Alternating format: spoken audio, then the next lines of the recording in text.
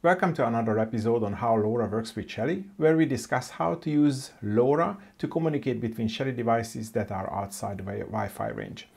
And in the last video, I was, playing around with these virtual components and buttons and stuff, and I got a little bit carried away, and I thought, let's just, do one more scenario, which is almost the same as the previous one, but again, is slightly different. So on the previous video, I created a button that I press. It's going to trigger this output on the remote device, and it's going to send a short pulse like you're opening a gate.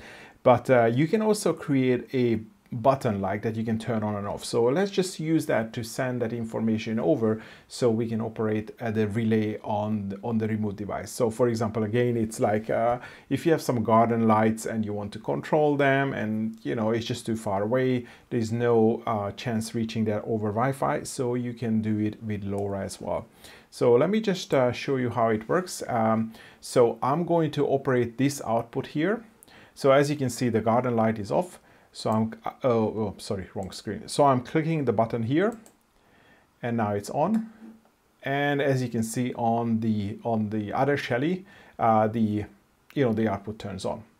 And now if I turn it off here, then it also turns off on the other Shelly. So again, this is my Shelly 1 Gen 4, which is the sender. So that's the one which is on the Wi-Fi network, and it's going to get the information from the Shelly app where you can press this button, and then the 2 PM Gen 4, that's the receiver, which is going to be far away outside the Wi-Fi range. And the reason I'm pushing these virtual components, because with this way you won't be able to, you don't need to sacrifice a physical button on, let's say, or any other Shelly device. You can use it for something else, but that also means that you won't be able to control these from a physical button. You have to use your app in order, or maybe like a display, in order to press these virtual buttons. But I think we will look at an example how you can use a physical button as well.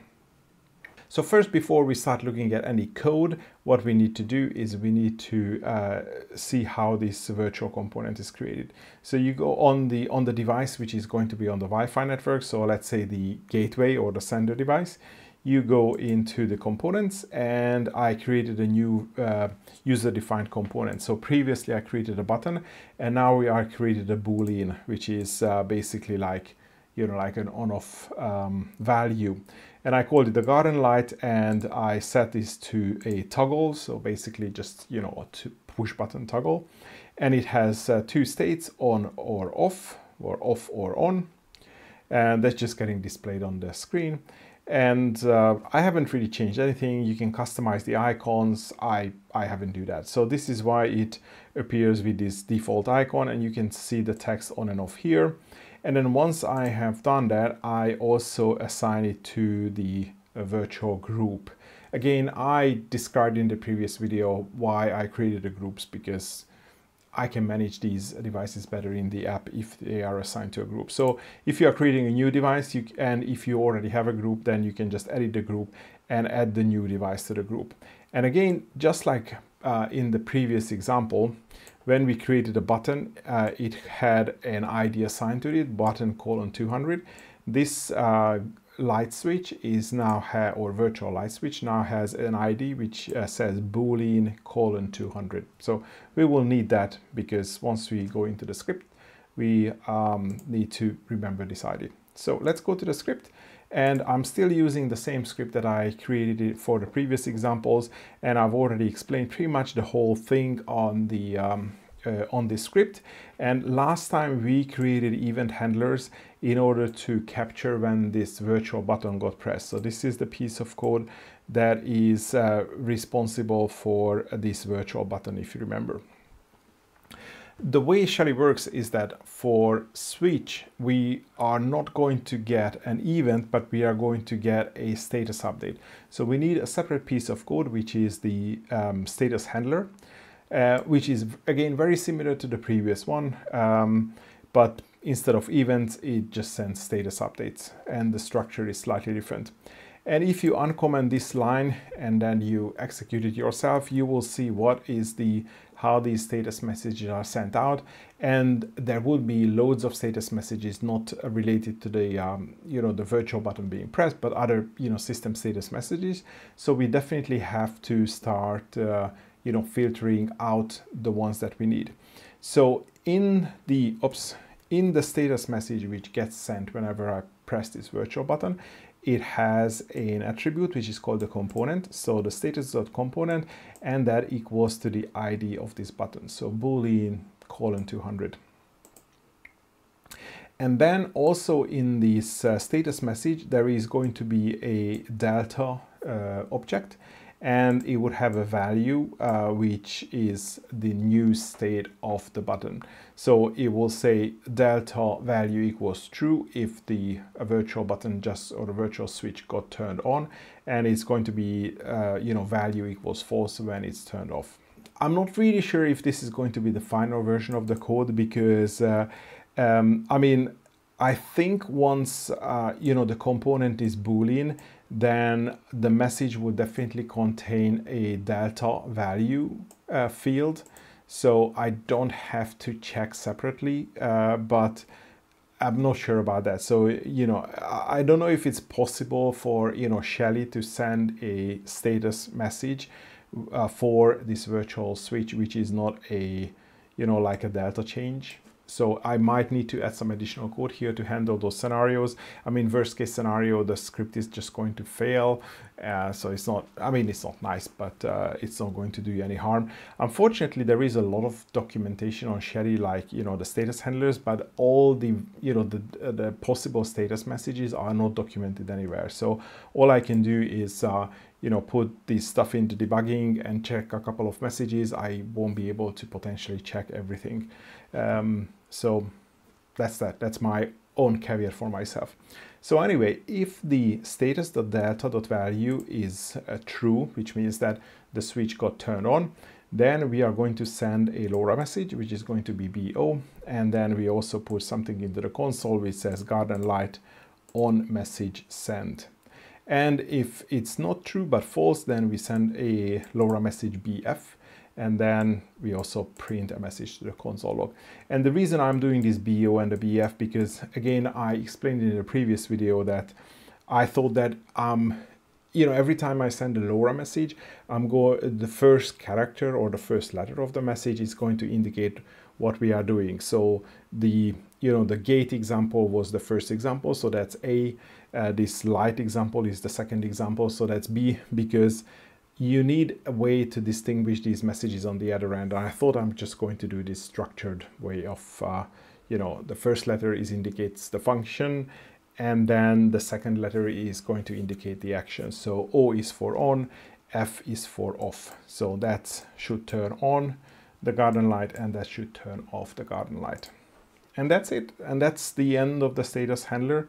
And maybe in the future we will add some more status handlers for the other examples, or maybe they would need to be added to the event handler. We'll see in the future.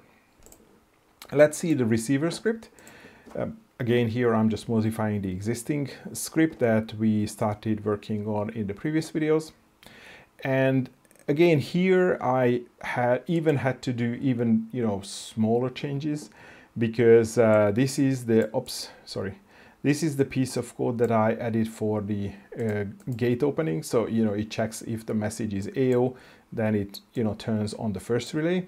And now we are checking if the message starts with the letter B. So we know that that's related to the garden light. And then we check whether the second letter is O. And then we are going to switch on the second relay. So you can see Shelly call switch.set. So we are going to change the state of a switch, so one of the outputs, and ID1, so this is the second output, ID0 is the first output, and we are going to turn it on equals true. And if the Lora message, the second character is F, then we do the same, switch ID1, and the on is false, so it's going to turn off. And that's it. I mean, we are not going to put any other messages, but we have some, logging up here from the previous example. So I think it's fine that we don't do anything else. if I scroll, so both of the scripts are running at the moment. So if I scroll down and I clear the console, so now I'm going to use my phone in order to turn on this garden light. You can see there is the second one which says garden light. So I'm just going to operate that one. Okay, so let's look at both of the consoles. So I'm going to turn it on now, and you can see that on the sender side it says garden light on message sent, and then we receive some message on the other side. And actually I should change screens as well, because hopefully you will believe me that now, oops, this LED has turned on, so this is the second output. And if I do the whole thing again, so I click on the button again on my phone, you can see on the sender that the garden light off message sent, another message received here, and then the relay output has turned off. And that's pretty much it. So now we are able to control this, second relay, which is also the second Shelly. That's the one which is, far away outside the Wi-Fi range. And we are just using the LoRa communication, between these two units, using these LoRa antennas in order to send messages. And then this guy, whenever it sends the message, it would just, for this particular message, it's going to toggle the output or turn them on and off. So that's pretty much it. I think it was fairly easy to do because it was just a small modification from the previous example. But again, that's also a valid scenario that we want to be able to control things that need to be turned on and off, as opposed to the previous example where it only needs to send a pulse like you would send it to a gate motor or a garage motor. As usual, the link to this example is going to be down in the video description. Also, if you want to buy any of the products, there is going to be affiliated links down in the video description below. But that's all for today. Thanks for watching, and hopefully see you in the next example.